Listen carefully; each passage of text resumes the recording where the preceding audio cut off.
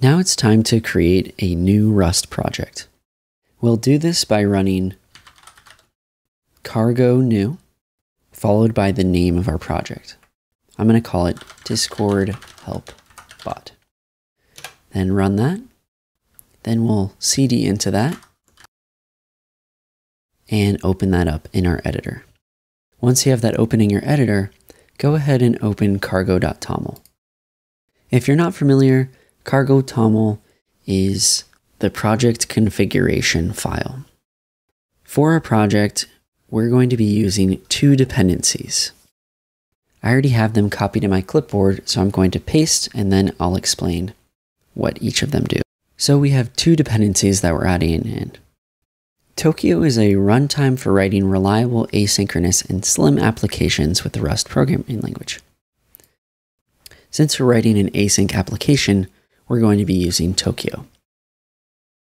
And as we mentioned earlier, we're going to be using Serenity. And Serenity is a Rust library for the Discord API. So this will allow us to interact in a seamless way with the Discord API. Jumping back into the editor, if we take a look, first we have Tokyo. And here what we're saying is we want version 0.2, and the features we want to include are macros. The second is Serenity. For Serenity, we have a little bit more configuration. First, we say default features are set to false because we don't want all of the default features. Instead, we want to tell Serenity, hey, these are the features that we want you to include, which is client, gateway, model, rustls_backend.